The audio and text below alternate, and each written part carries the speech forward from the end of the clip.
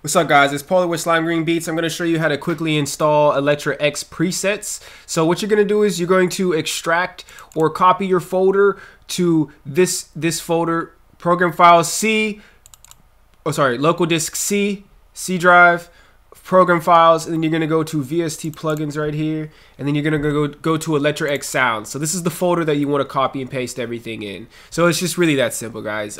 Video's over. That's it. I mean, when you have to reset FL Studio in order for it to appear.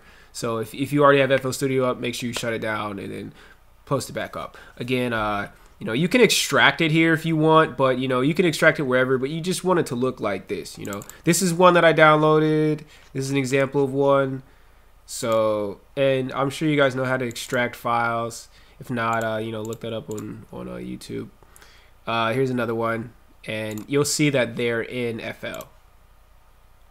AV, and that's just how it's supposed to be. And again, it's not the program files 86, so don't go to that folder. It's the C drive program files, and then this random folder called VST plugins, and then Electra X sounds. So that's it, guys.